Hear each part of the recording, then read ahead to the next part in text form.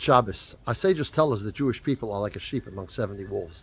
Today, we could sense it tangibly in our life, not only because of what happened on October 7th in Israel, but the incredible amount of anti-Semitism that is spread throughout the world, not only amongst those who always traditionally hated us in the Middle East, but even Western countries are showing an incredible insensitivity to both the Jewish subjects and to the people of Israel. We're seeing anti-Semitism rife on social media in these terrible demonstrations. I just yesterday saw a headline that Australia is slow walking a request from Israel for ammunition, that those people who shouted "Gaz the Jews" and these terrible clerics who speak clearly about murdering and hurting Jews, nothing's been done in this country. No, there's been no one deported, no one jailed.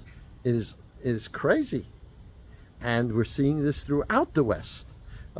We have the President of the United States speaking about or thinking about imposing a Palestinian state on Israel, which is preposterous, mind-boggling. First of all, how dangerous it is to Israel, because it's just a launching pad to have the same thing that we have happen October 7th. And secondly, it's rewarding terror. Okay, you go and kill 1,400 Jews, as you did on October 7th, and you get rewarded with a state? That's preposterous. We know what that's going to bring, heaven forbid, is similar attacks against the entire West. Why? Because it works. You got to think the longbow. Does terror work or not? And even if the cause is right, which in this case it isn't, the very fact that the way to it was in such a terrible terrorist attack, that in itself should shut the avenue. So, what do we see in our history in relation to this? In this week's Torah portion, we read about Jethro, Yisro, coming to the Jewish people in the desert. And the Rashi asks the question, what did Yisro hear about? Because that's where the Torah starts. Vayishma Yisro, Yisro heard. What did he hear to make him want to come and join the Jewish people? And Rashi brings two things. One is the splitting of the sea and the war with Amalek. Now, the splitting of the sea makes sense. The Jews are on top of the world, show this incredible miracle of the splitting of the sea, so he comes to join them. Okay, goes a step further. Yisro actually was a priest to worship all the idolatries of the world. In other words, he was a thinker. He was looking at a higher purpose. And because of that, he understood by studying all the idolatries of the world. And what he saw in the splitting of the sea, in the miracles that happened to the Jewish people going out of Egypt, was a remarkable change from the way the world was seen until that time.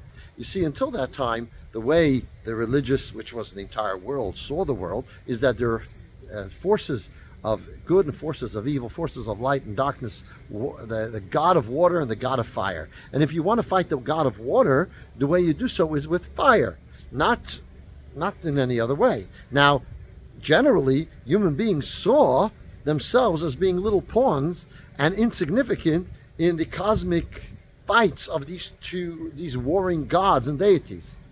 And so therefore, Egypt, to worship the water, the only way to fight them, you would think, was through fire. But nevertheless, what we saw is, and Yisro was part of it, as I'll soon say, that he knew about the decree of the Egyptians to throw the Jewish babies into the Nile River. And here what happened is, measure for measure, that they themselves were drowned in the sea. And this was a departure from the way the world saw things. You didn't have to go and get the god of fire to fight the Egyptians, but actually the god that they worshipped, in that they were able to be destroyed, which told you that there's one God who's beyond fire, water, light, darkness. He's beyond it all, and he is in control of this world. And number two, he cares about us. We're not just a pawn in some cosmic events of different deities, but we're actually like a only child in the eyes of God. And if we do the right thing, it's because he has been kind to us. And if sometimes things don't happen the right way, it's because it's a wake-up call to us to look at, am I conducting myself in the proper way? Not that we're just some irrelevant pieces in the pathways of these giant, if you like, cosmic gods. So the splitting of the sea told Yisro that the Jewish perspective of life is the true perspective, and therefore he came and joined us.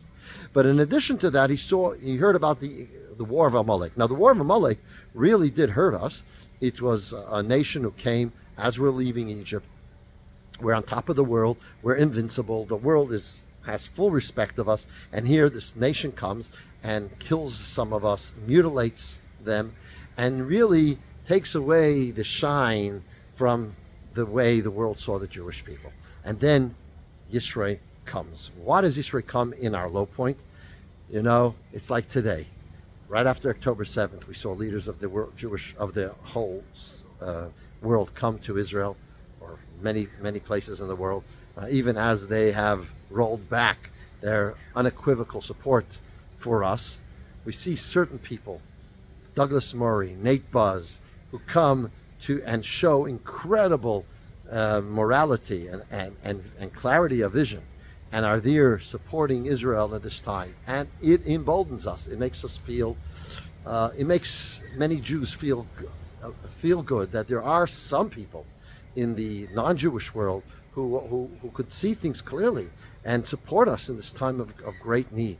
I was in the hospital about a month ago or so, and the doctor, one of the doctors that looked after me, said to me, you know, how he really feels for what's going on to the Jewish people and how much he supports us and he wants to help us. It was actually heartening to hear that.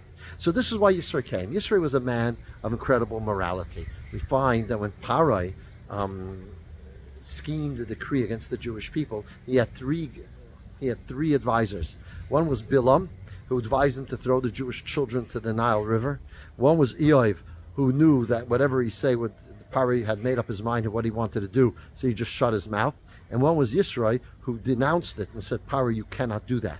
So Bilam, who advised Parai to kill the Jewish children, was ultimately killed by the Jews.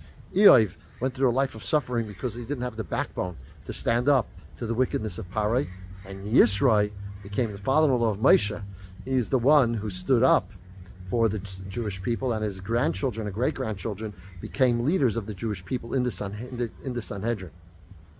So that's one positive point we see in Yisro. Another area is where Yisro was, as we said, a priest to all of the idols. He became the leader in the country of Midian, and then he realized that there's all these idolatries are foolishness. So he threw them out of his house, and because of that, the Midianites excommunicated him. They say no one should be a shepherd, no one should take care of any of his business dealings, and that's why when his daughters came to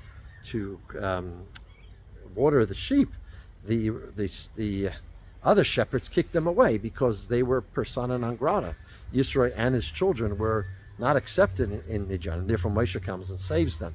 So we see the humanity of Yisro, and then this Yisro comes along to the Jewish people and says, I am with you.